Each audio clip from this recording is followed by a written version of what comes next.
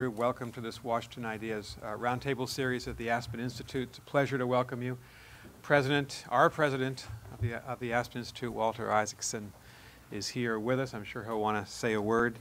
My job is just to say what we're trying to achieve today. We're bringing together leaders from Silicon Valley, as well as leaders from Washington on the issue of cyber future, cyber threats to government, to businesses, to individuals in this country and beyond. We're going to hear in a minute from Professor Joe Nye, the founder of our Aspen Strategy Group, and several of our experts will be joined by Lisa Monaco, the Assistant to the President for Homeland Security. She actually has a very good excuse for why she's late, and she's meeting with the President. And so she asked if we could just schedule this for 5 as opposed to 4, so she will join us, and we will hear from her. And the point here is to try to trade opinions and views as to the best course for business, government, nonprofits going forward. A word about the Aspen Strategy Group. We were founded more than 3 decades ago as a nonpartisan foreign policy group by Joe Nye, my friend and colleague from the Harvard Kennedy School, by General Brent Scowcroft, by Bill Perry, who a lot of you in California know, our former Secretary of Defense who lives out there now. And the idea is to have a forum annually where Americans, independent, Republican, and Democrat, get together on a nonpartisan basis to think through the most important challenges to our national security. 30 years ago, in the middle of the Cold War, it was the nuclear standoff with the Soviet Union. And in 2015, cyber has to be at the heart of that discussion. So we're really pleased that you're here with us. And this conference is thanks to Michelle Smith and the Robert H. Smith Family Foundation. They've sponsored this roundtable. We want to thank them. The order of battle is Joe Nye will chair the meeting. He'll say a few words to frame the issue, introduce 2 of our friends from California who've just flown in on the red eye, arrived at 5 a.m. this morning. We'll be joined by Lisa, and then we'll have a discussion with all of you. So thank you for being here. Joe Nye. Thanks, Nick. We're going to do something that's now very fashionable in education, which is flip the classroom. Originally, we were expecting Lisa to start out, and we were going to hear from Vinod and Jim commenting on them. But we're now going to start with the commentators and then get the main speech because of the reasons that Nick gave. So there's a question that we want to look at in broad detail and then in a somewhat more specific range as we do these starters. And that's the nature of cyber threats. When we look back at the construction of the internet, if you talk to somebody like Vince Cerf or Dave Clark or others who were working on this many years back, security wasn't on their mind. It was a small village, people who were trying to connect to each other, and they created something quite remarkable, but not very secure. And the conventional wisdom now is that the internet is an area where offense dominates defense, that you have an enormous opportunity for anyone to essentially use the various holes in the system. Perhaps most amusing was somebody from Boston who's suffered through the last 6 months of Deflategate about whether a football was properly inflated or not, is to realize that in baseball they're now facing their own new scandal of cybersecurity. But the point I think that that we do want to get out on the table is what's the shape of the problem, and are we stuck with it this way, or can it be changed? And there are 2 huge trends that are obviously going on. One is the movement to an Internet of Things, where you may have 50 billion connections to the Internet. And the other is, of course, mobility. And we have 2 people who are ideally suited to address that. Vinod Khosla, who is one of the early founders of Sun Microsystems, and whose biography is in front of you. You can look for yourself. And I'm going to ask Vinod to say a little bit about the general shape of the problem of security and how it's evolving. And then I'm going to turn to Jim Dolce, who's head of CEO of Lookout, based in San Francisco, but originally a Bostonian. and ask him to say a little bit about what does security look like in a world of mobility. So, Vinod, maybe I can turn to you first. Thanks, Joe. Let me give you a broad overview. I'm sorry. Let me start again. So I suspect many of you understand security better than I do, but I sort of have a broad perspective, being part of the Valley ecosystem for a long time and seeing transitions in technology happen. Also, we're investors in a number of security companies, so it gives me a different kind of perspective. It feels to me like we are at an age where solutions are producing incremental returns. We are at the top of an S-curve in terms of payback versus effort. And that often happens where in technology where the returns from a certain amount of effort keep going down. Sort of marginal return economics going down. The problem, on the other hand, is going the other way. Because of the complexity of the systems, the nature of the problems is growing exponentially, and I think we are seeing symptoms of that. So we have two trends that fundamentally are going to make our current approach, which is a series of patches, one after another, mostly untenable at some point, and I don't know how Herculean an effort we can put in till we find a fundamental solution. It feels like security hasn't been the goal of the design of our architectures for computing in general and information technology. The directions where things are going makes the problem much worse because the amount of data is increasing, the number of vulnerability points is increasing, refrigerators were used for the first time to spread botnets. And we are at the very beginning of the Internet of Things, which will create a massive problem. On the other side, most of corporate America is going to a concept called data lakes. They're combining data in ways which makes it much more accessible and much more accessible to hacking. So it feels to me that we fundamentally have to reinvent the architecture. Of course, a forklift is not possible. We can't replace the internet overnight. But every part of the system creates a problem, whether it's storage or the way we do processors or the way we do networks, the way we do our software architectures. And they're not designed for some of the fundamentals needed for security.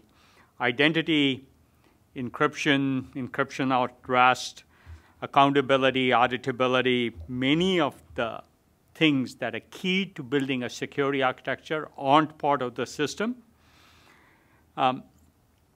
So it feels like we'll have to start from scratch and find a clever way to get it adopted because we're not going to change it overnight.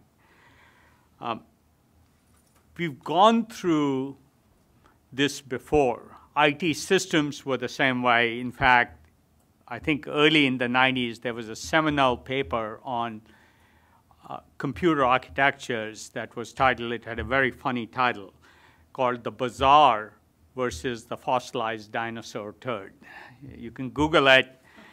And the idea was, as you add to systems, they get more and more fragile over time, while bazaars are relatively resilient things and they grow and expand and contract relatively seamlessly. And that was the fundamental basis where Linux got to dominate as an operating system, and the paper was about Linux, even though it had this funny title. It's worth reading because it's a style of operations we'll have to do more and more in technology because of the rate of change.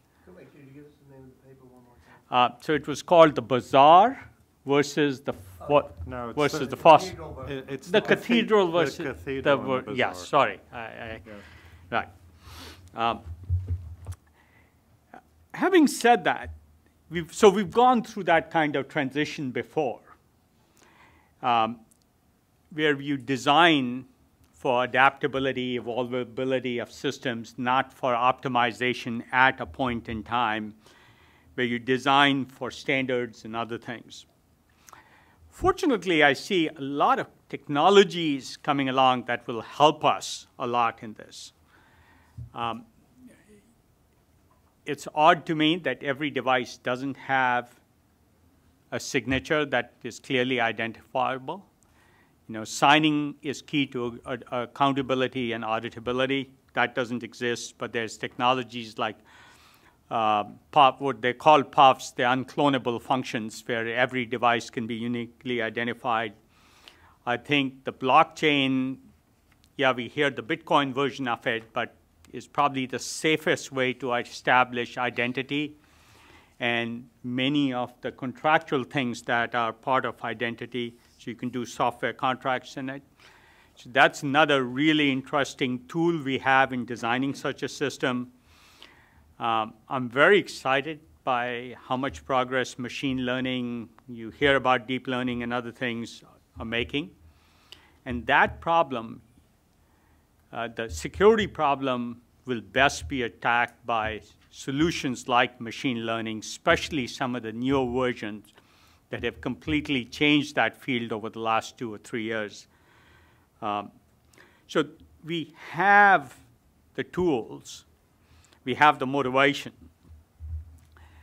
The process has to be really, really interesting, and we were talking a little bit about it with Tony Scott, who's the CIO over at the White House earlier today. This idea that there should be an open source process for both the design and architecture, not rely on experts or institutions, but crowdsource all the wisdom into coming up with the right architecture. It's an unorthodox way to design a complex system, but I actually believe the only possible way to design it well. And that just needs convening the right people, and that can be done relatively easily. Once we have the architecture, and Joe, I'll shut up very quickly, there's another major problem, which is how do you insert a new architecture into an existing architecture? Interestingly, we have a number of opportunities. The best way to insert a new technology is to do it in a small niche, not overhaul the whole system overnight, and let it grow in its importance. I'll let Jim talk about mobile because it's a key new technology that's creating a key new problem. And so there's a lot of motivation to solve it. But let me talk about another opportunity I see. The Internet of Things essentially does not exist today. It's relatively toyish and trivial, and maybe the largest presence of compute devices and sensors in 10 years or 15 years. So it's an opportunity to rethink security in that context, establish it in a niche like that or a niche like mobile, and design a new architecture using a very open, transparent, standards-based process, and introduce it that way. I actually think there's both an opportunity and existence proof that this can happen. I'll give you 2 examples because most people, when I talk to them about this, feel it's not possible to change the architecture of the Internet. Let me tell you a funny story. In 1996, we were starting a computer company called, a networking company called Juniper.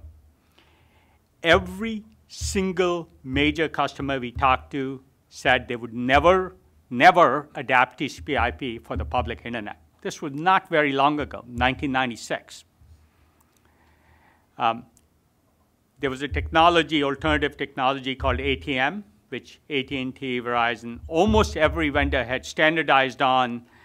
The Cisco's CTO, which was the center of TCP/IP, told me they would never do a router at a data rate called OC12. That's about the service I get in my house today. Never. What we did was introduce routers at Juniper in a niche, in a small network called the UUNet network, and grew with it. And because it was growing exponentially, it got to dominate. I'm almost certain if Juniper hadn't started, we wouldn't have a TCP/IP internet, because we were listening to large institutional customers who had a preordained view of what the network of the future looked like. It's interesting to go back and read the press in 1996. There is zero mention of TCP/IP as a public network, even though it was dominant. I think that model will apply to security, or can be made to apply to security, with the right convening of the open source architecture, a few critical pushes, a few clever startups. It can't be done top-down in a big way. It has to sneak into the door and grow exponentially and be almost viral in its impact. Let me stop there, Joe. And well, that's great. There are lots of questions that you've raised, like the whole role of blockchain of opening things up.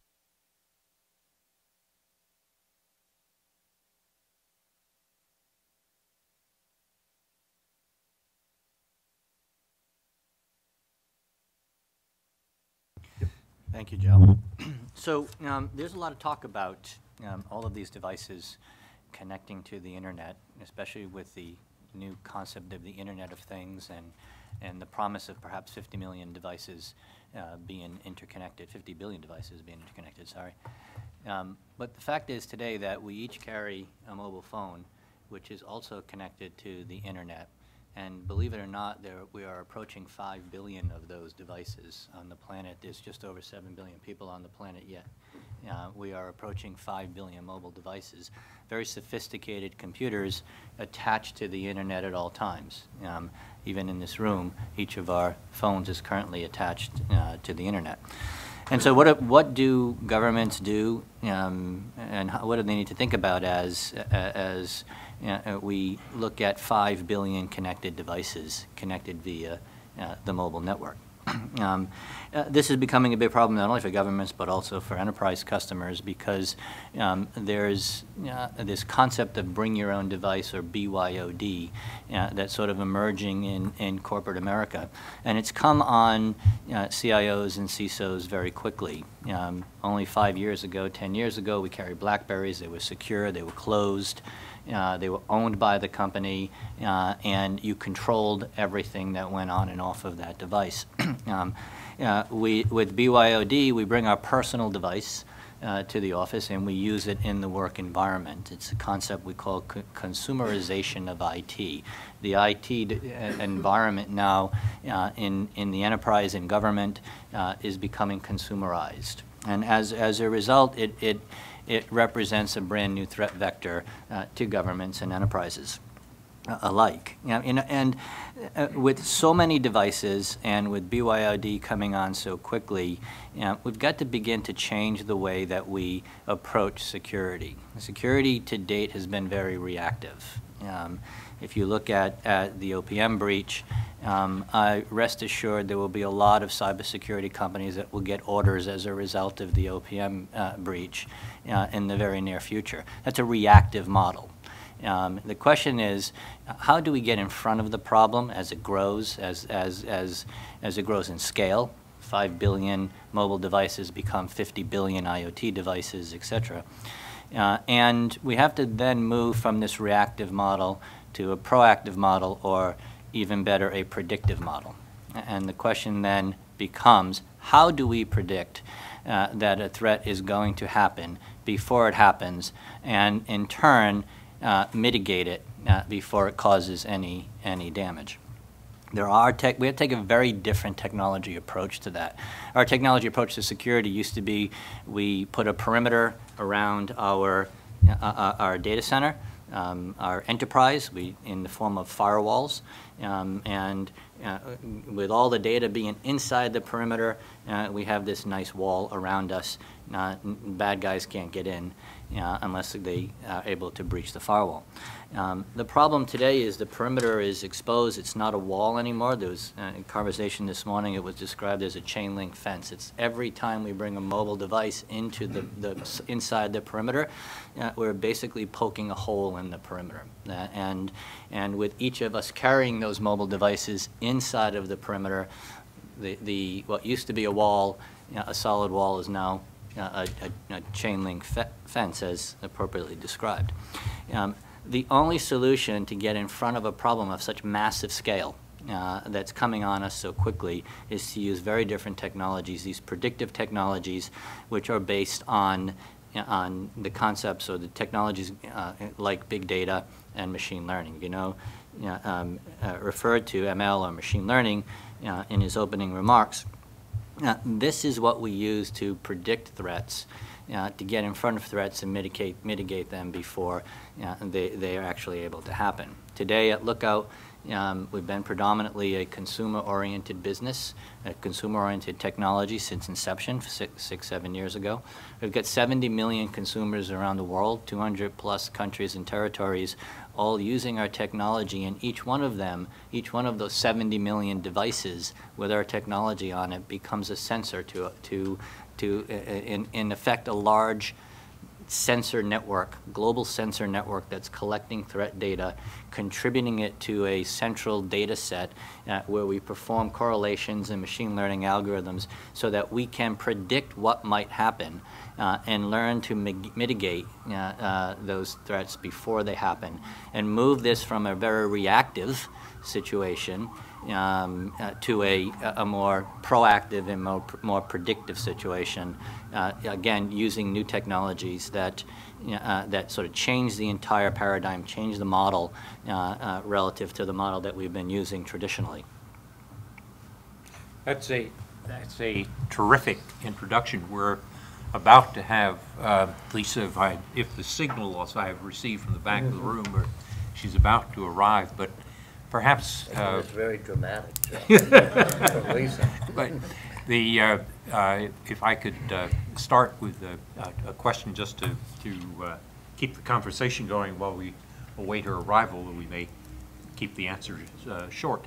Vinod, if we go back to your points, blockchain has been very heavily associated with Bitcoin, and Bitcoin has a lot of extra baggage.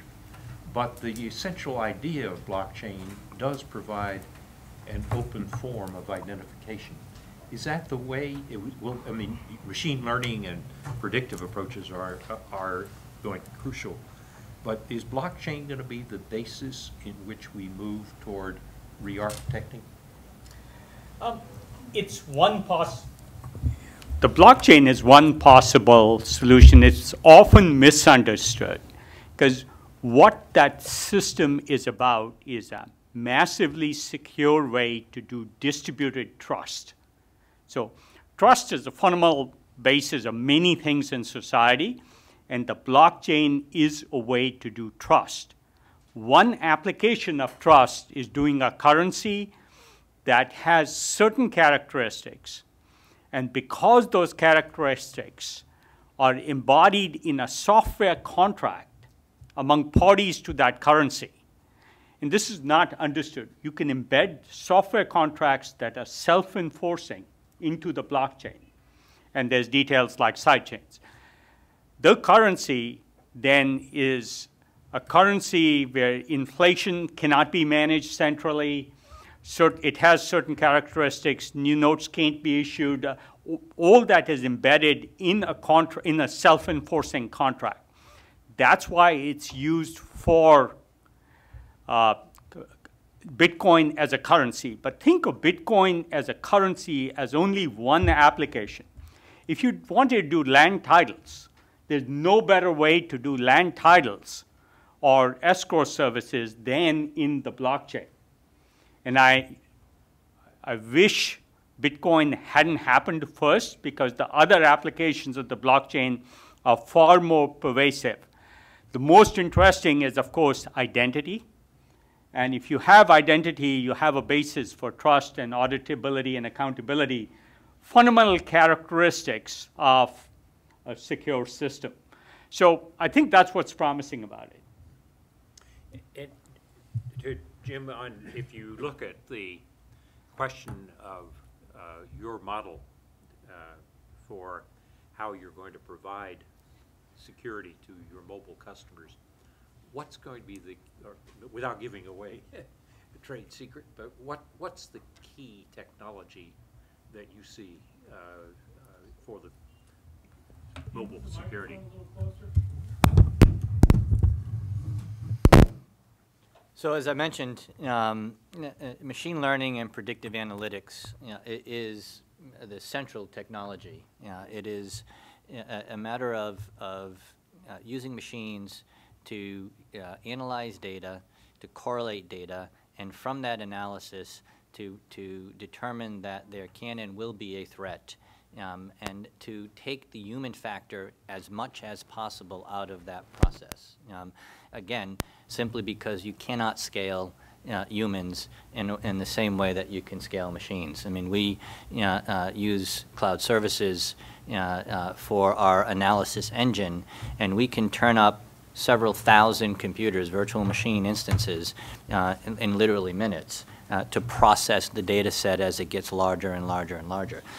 You can't go find several thousand people in a short period of time to do this in any kind of manual way. So it is a matter of collecting massive amounts of data, big data, and using algorithms, machine learning algorithms, to analyze the data and predict threats from the data set.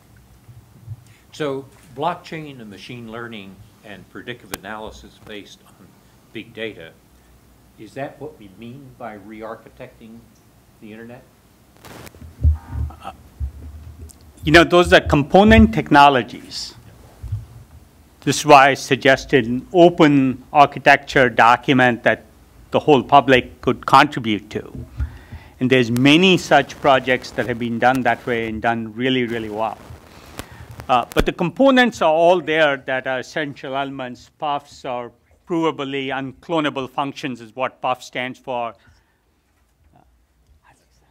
So much for a surreptitious entrance.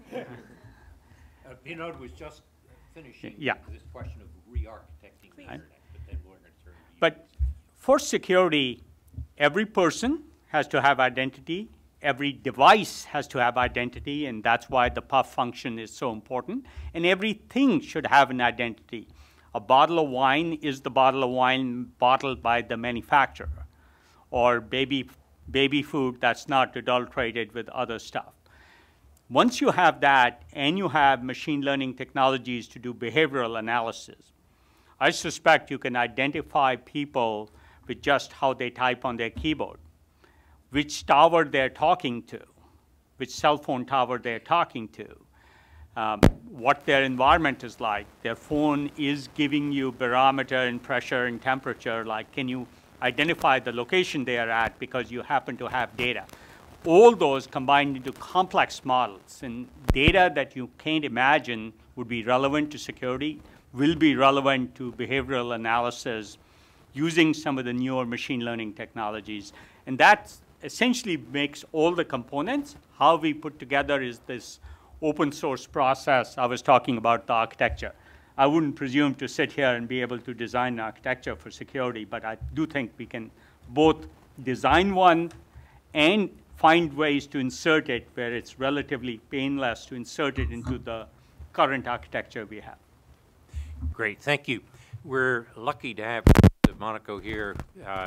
It's one of these situations where, as the saying goes, she needs no introduction. But I was at a meeting not too long ago with Henry Kissinger, and the chairman said something like, Henry needs no introduction. And Henry's comment is, oh, go ahead anyway. So I will just say the following, that if young Harvard graduates come to me and they say, what do you think I should do? I have no idea what to do for a job and next year. And I will now tell them, well, go and look at Lisa Monaco's biography, because when she graduated from Harvard, she went to Washington as, I think, a copy editor on the Woodrow Wilson Quarterly. That's correct. And from that, in 25 years, she rose to be assistant to the president for Homeland Security and Counterterrorism, making life and death decisions. That's quite an extraordinary career. Now, it was punctuated by things like a Chicago law degree and work in the Justice Department, clerking, and all the rest of that, but that's in the bio you can read. I think the important thing is to say that we are delighted to have you here and looking forward to your remarks, and to warn you that this is on the record. And I'll push your microphone up. Thank you very much, Joe. And first, let me apologize for being late, and appreciate the flexibility in switching the agenda a little bit. I don't get to use this excuse often, but when I do, it is, in fact, the best one you can have, which is the president made me late. So, but That's better than the dog ate my homework. Yes, it's a version of, but this one is really true. So appreciate your indulgence here.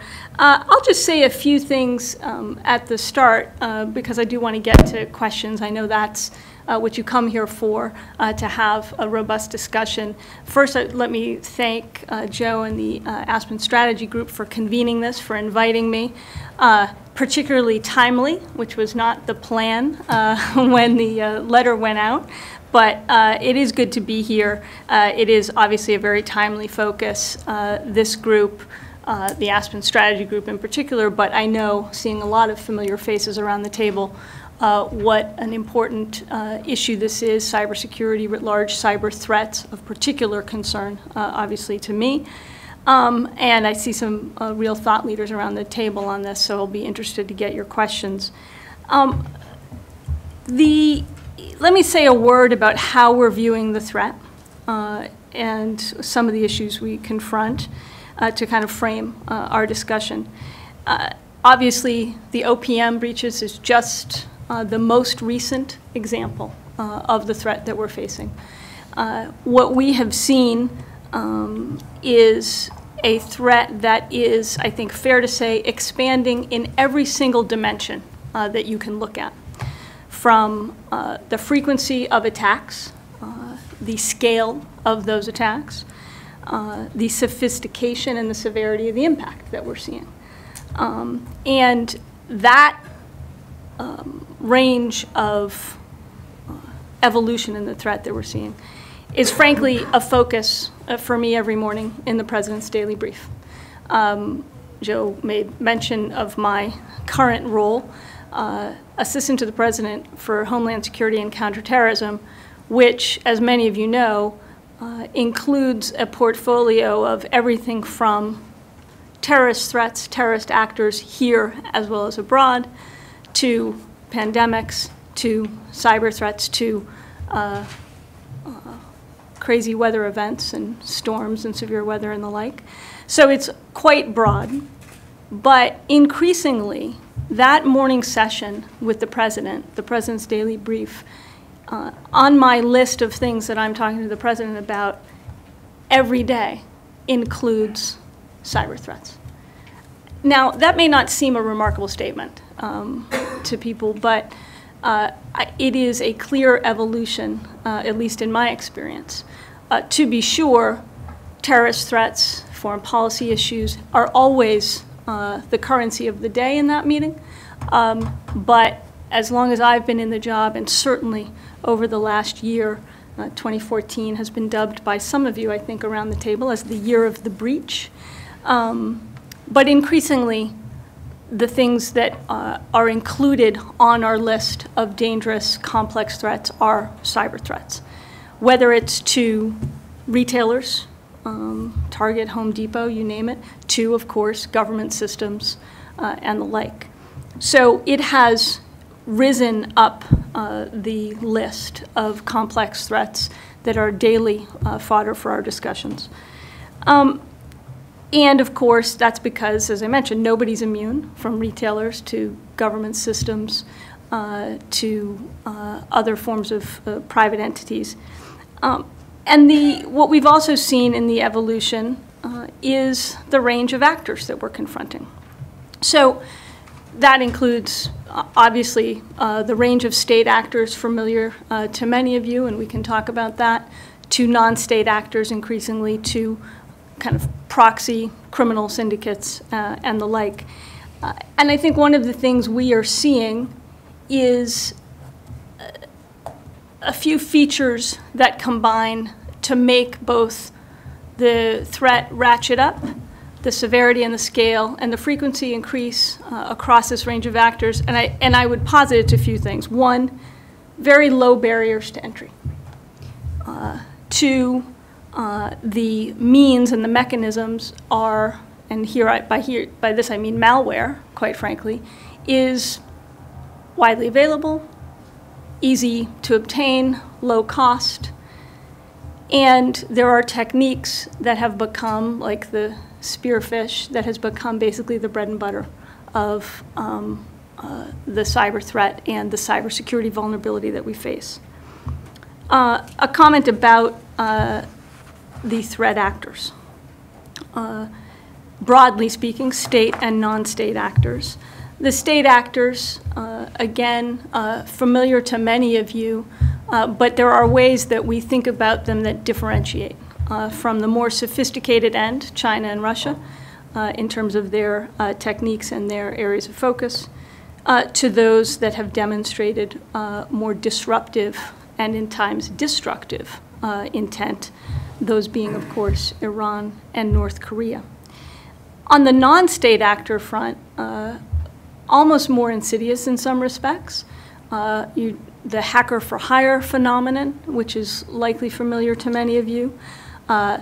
These folks are profit-driven and may not always be operating for their own profit motive, but being, as the name implies, hired by some of the entities that I just listed in the other bucket. Criminal syndicates, a term that I think is quite anachronistic, patriotic hackers, these entities, non-state actors with an ideological bent, and of course terrorist groups that we are increasingly concerned about for two reasons. Certainly for their propaganda purposes, and here obviously ISIL's a very good example of that, but also for using the cyber threat vector to perpetrate terrorist acts or destructive acts. So what are we doing about it? A number of things, and I think you can look back at the last 6 months and see a steady drumbeat of action and leadership, but that's just over the last 6 months.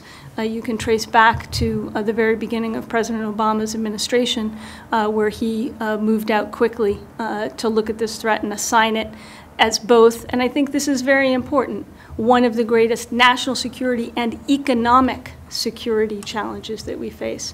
And that, I think, is something that should be underscored and not lost. But when you look at the things we're doing, I think you can focus it in two broad categories. Obviously, raising our cyber defenses, which is increasingly a challenge, but something that cannot be underscored enough. Here, the initiation of the industry-led, and this is, I think, a theme too in our approach, which I think is something that is extremely important to continue to press on, and that's one of partnership with industry. The cybersecurity framework that was announced last year after a industry-led and cooperative process with the Commerce Department and NIST, setting forth a baseline set of common, and my team hates this phrase, but cyber hygiene to employ, to raise best practices both in the government but as well in the private sector. Issuing an executive order to impose cyber sanctions, or creating a framework to have that tool in our toolkit, just like we do in the terrorism realm. The increasing emphasis on creation of information sharing networks and organizations, so creating a forum where private sector can share amongst itself as well as with the government. The legislative proposal that was put forth earlier this year to encourage and incentivize importantly, information sharing between the private sector and the government. And then something in the category, a set of things in the category of increasing our cyber response capabilities. And here is something I think I would end with, which is the experience we've had as a government and as a culture, quite frankly, over the last decade plus since 9/11, I think has shown that we've done a number of things quite well to organize ourselves and change ourselves structurally and culturally when it comes to combating the terrorism threat.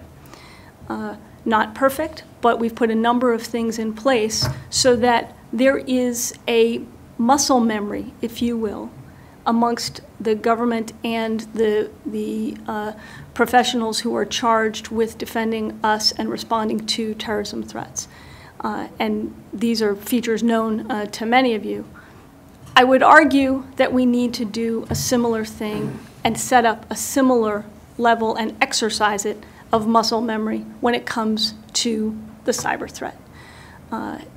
Among these things that we're trying to build in to that muscle memory are two examples I'll give you. One is setting up within the National Security Council something called the Cyber Response Group, which mirrors the Counterterrorism Security Group that has been in existence at the senior government level for multiple decades now, which is a set of repeat players at the Assistant Secretary level who come together to address both operationally and coordination-wise, but also policy-wise, the greatest threats that we face both on the terrorism side, but now we're setting up a similar, and we have set up a similar apparatus to enable us to respond to cyber threats and create the same situational awareness across the government amongst repeat players to respond to cyber threats.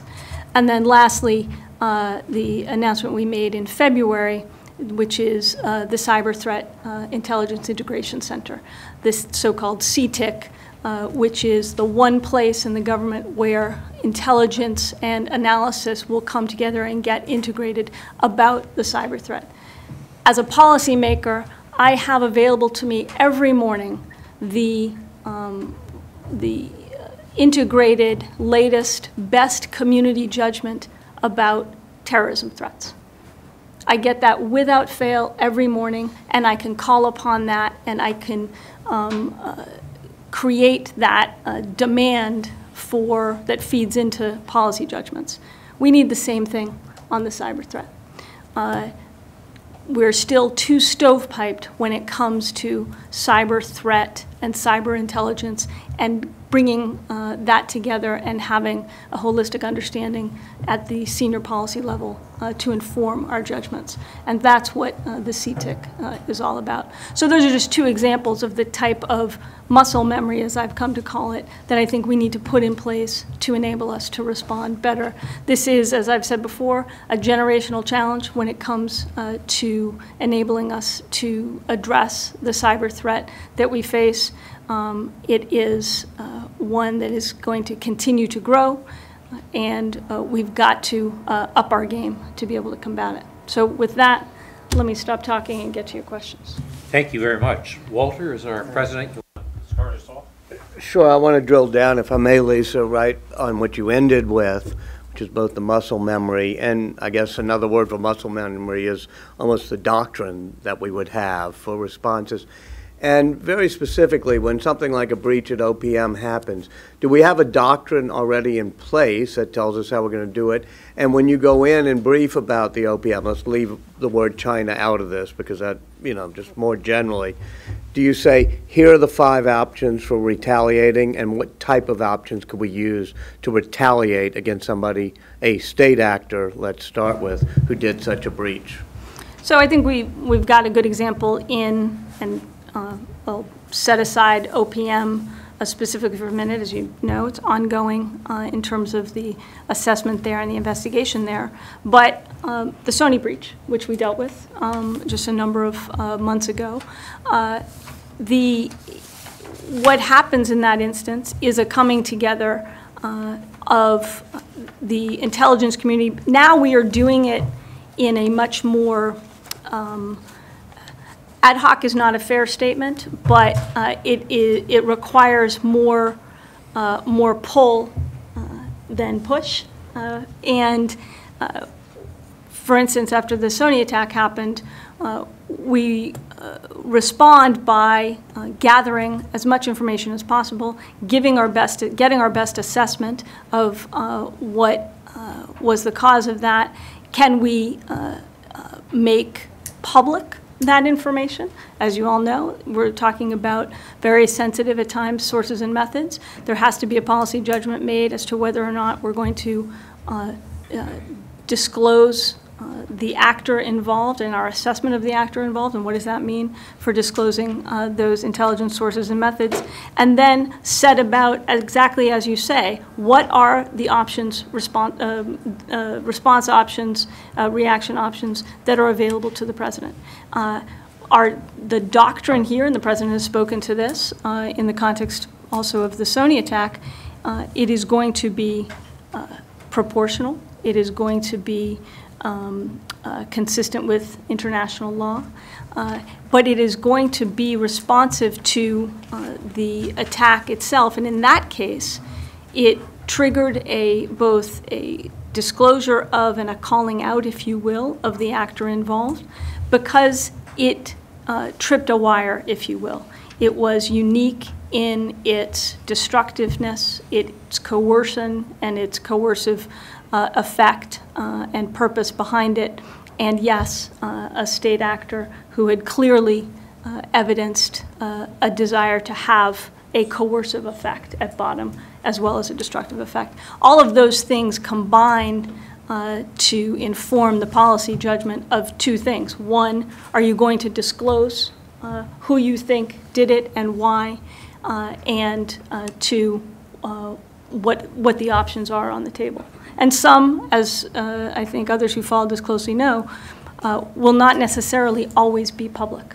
Some responses will be public, some may not be. And you want to, as a policymaker, make sure that you have both of those options in at your disposal and not to take either one of them off the table.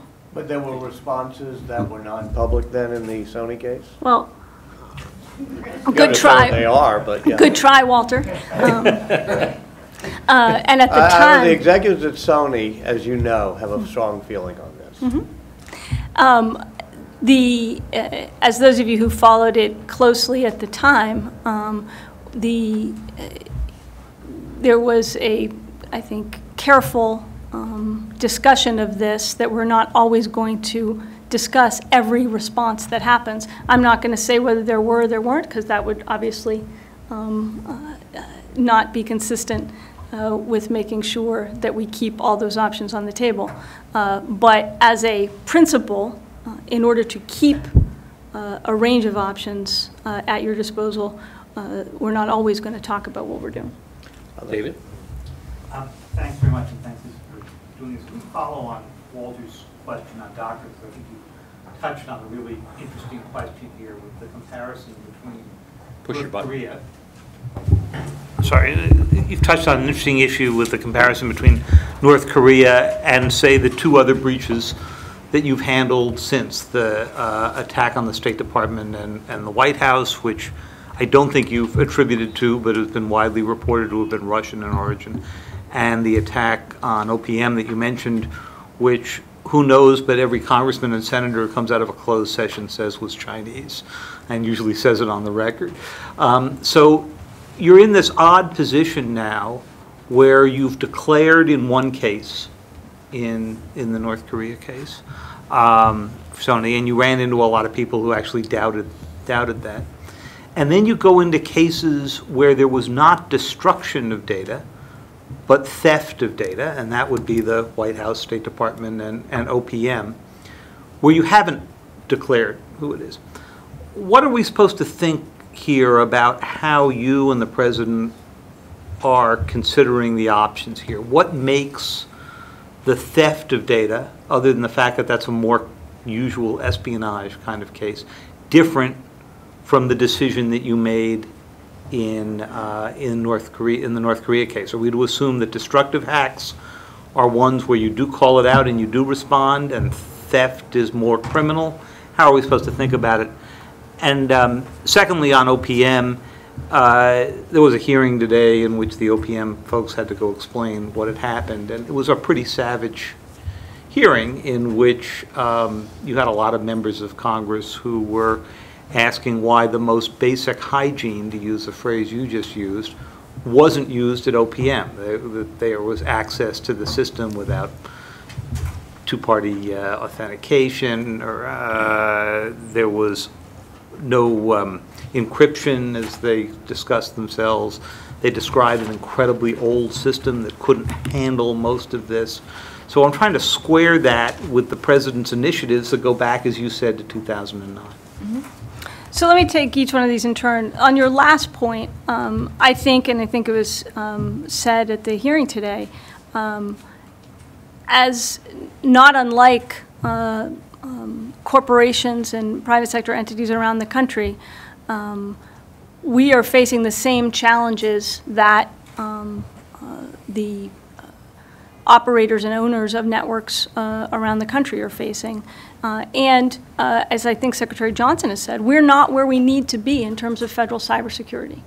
And in many cases, as you indicated, we are dealing with legacy systems that are the result of decades of lack of investment in some instances, and very complex systems where we're trying to, as I heard Vinod as I was coming in, talk about re-architecting security, which I think is a very challenging concept, and one that I think the head of every agency, the head of every corporation is probably dealing with. So there's no doubt that we face challenges in terms of keeping up with the cybersecurity threat, and we've taken a number of steps to try and address that, deploying the Einstein system and doing things like continuous monitoring and diagnostics. All of these things are efforts to keep up with a threat when we're dealing with legacy systems.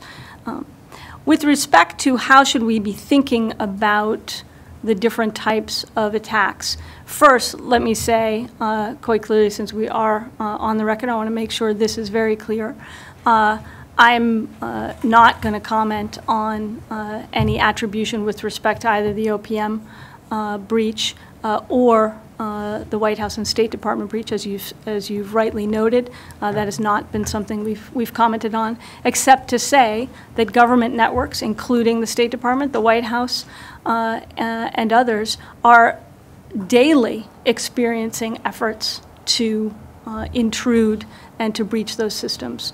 That is a daily event, and anybody who has responsibility for cybersecurity in the government will tell you that from both state actors as well as from the range of other actors that I mentioned at the outset. But I am not commenting here as to the attribution of either the OPM breach or the other ones that you mentioned. But in terms of your question about how should we be thinking about destructive attacks versus theft, per se, and I would add another category to that, which is DDoS attacks or denial of service attacks, which are fit in neither category, I think. And one answer, which may not be satisfactory, but I think is absolutely true, is we can't make a prescription categorically, but we're going to take each case as we find it. Where we saw the Sony hack be so destructive, be so coercive, and the President was very clear on that, that is of a different character and tripped a wire there that indicated that it was something that we needed to respond to. Indeed, because it was an attack on Sony's network and was destructive and was coercive, but was one that was also an attack on free speech, quite frankly.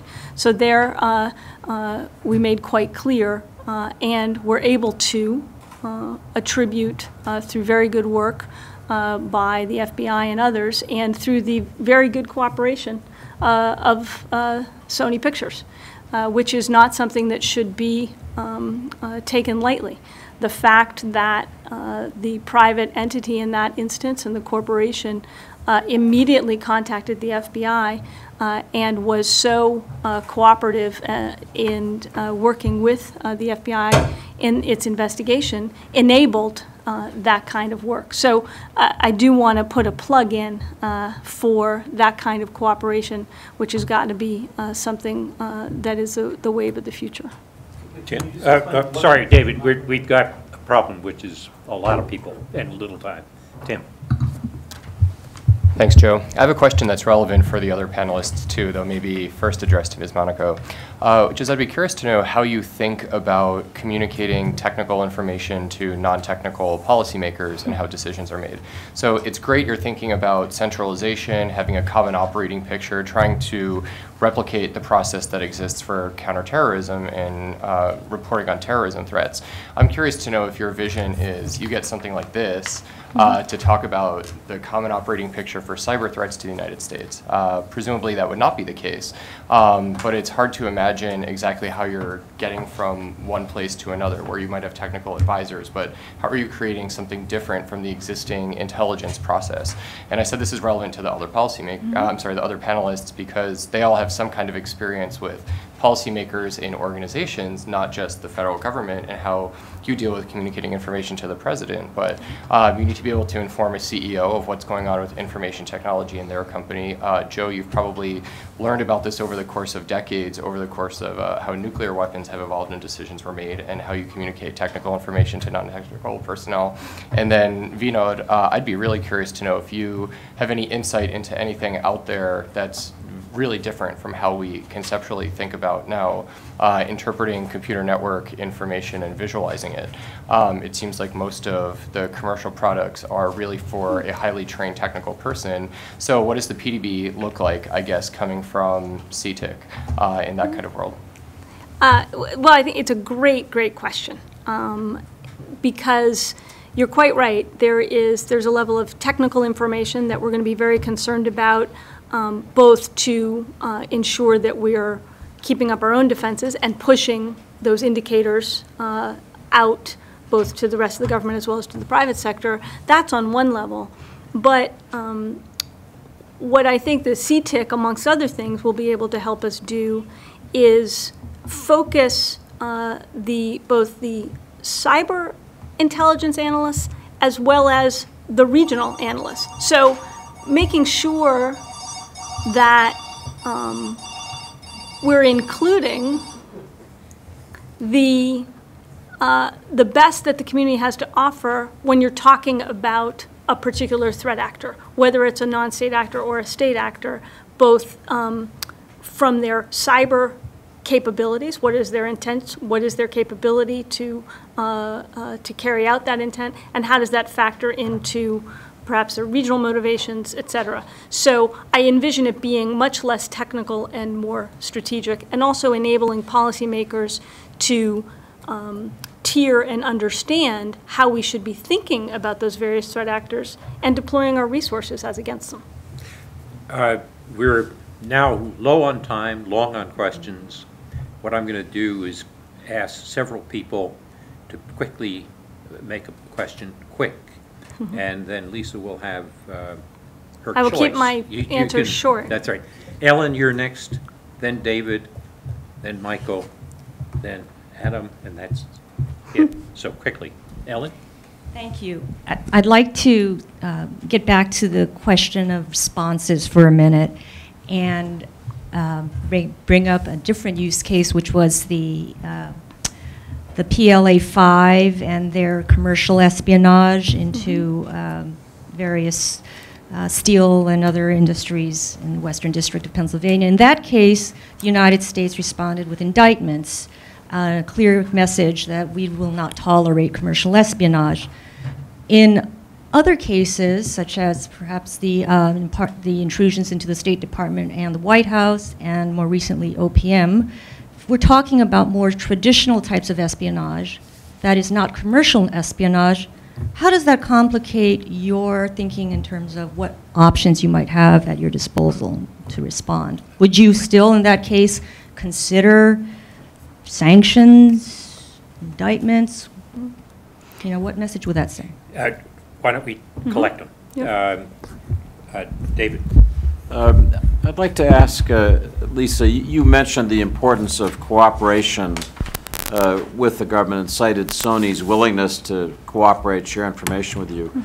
Obviously, for U.S. tech companies in the aftermath of the Snowden revelations, cooperating with the U.S. government is highly problematic at a time when they're trying to convince their customers at home and abroad that they're not cooperating, that there are very distinct separations. So could you speak to that and a subset of that? At a time when the OPM leak shows, as the Snowden leak itself showed, that the government isn't very good at protecting secret information, don't you have an even worse problem in getting people to tell you things about this, cooperate, if those secrets could be leaked? Michael? Or hacked? First, thank you for being here. Building on this question, where do you foresee the delicate balance between the relationship between the government and the private industry? Where is that sweet spot where you like that to be, where you feel it's comfortable, and what are the building blocks you foresee and the challenges to getting to that spot? Thank you. Okay, Adam, last question. Yeah. Lisa, just your thought of where we are on rules of the road, government to government, government to industry, government to individuals, industry to corporations. How are we doing? Where are we going? Thanks. Go there first. The most progress I think we could make on that is getting Congress to act on our legislative proposal that we put forward back in February, which would set up a clear permission structure, if you will, for government to provide cyber threat information, not content, but very tailored technical indicators of breaches to the government, and enable and encourage, quite frankly, the sharing. So that's government to the private sector and vice versa, hopefully aided by the CTIC, but also encouraging the creation of information sharing organizations, which was part of the cybersecurity summit that the president announced at Stanford, and ensuring greater cooperation and sharing as amongst private sector to private sector. And as you know from your former role in the antitrust division many moons ago, we also issued guidance this year making quite clear that there is not an antitrust prohibition on that type of private-to-private sharing. So getting Congress to act at long last on the information sharing legislation would aid us greatly.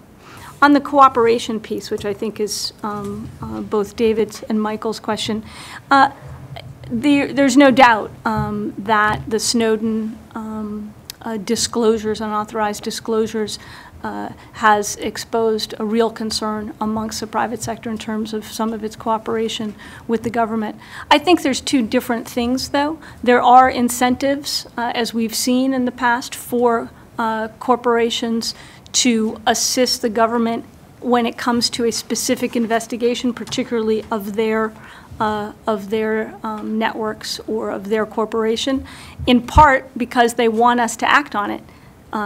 In the case of the indictments that Ellen mentioned, there is a desire on the part of many corporations to say, you know, when are you going to come to help us while our R&D and our intellectual property is stolen? So that does counterbalance to some degree some of the concerns that were raised in the Snowden unauthorized disclosures. And then to Ellen's question, look, the reality is there's a range of tools that we can use. We've been about making sure that we increase the number and types of tools that we can use.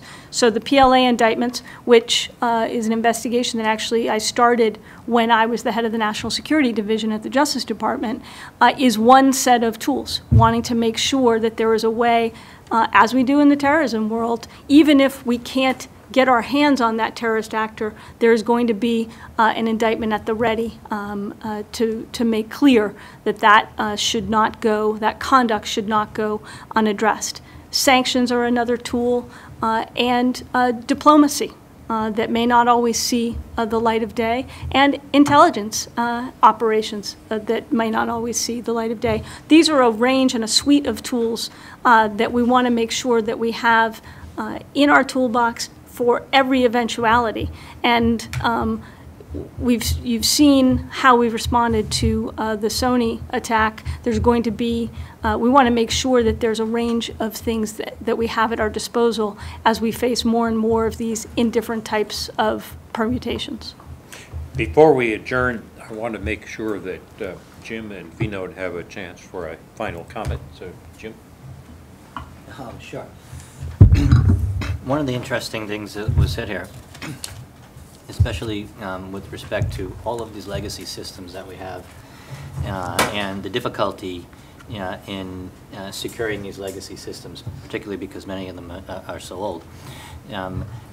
Before you joined us, Lisa, we were talking about this new, relatively new threat vector, i.e. the mobile threat vector, and as many as 5 billion people now carrying mobile devices, smart devices. This is a brand new threat vector, and one I believe we can get ahead of. And I often find in my discussions with various government entities that the mobile threat vector is something that is understood, and many times we get an acknowledgement that an agency would like to trial our technology, but then they put it on the priority list, and they have many, many priorities, many things that they need to trial. And it often falls to the bottom of the priority list. I would submit that this is a brand new threat vector. It is well understood. There are technologies that are there today that can mitigate the threats, and that perhaps it should rise on the list of priorities because it is something that we can take care of today. And it is not an old legacy technology or one of many, many legacy technologies that we're trying to basically plug holes with. You know, it's sort of the old adage of sticking your finger in the dike to plug the holes. There's lots of holes, I'm sure. There's lots of leaks in the dike.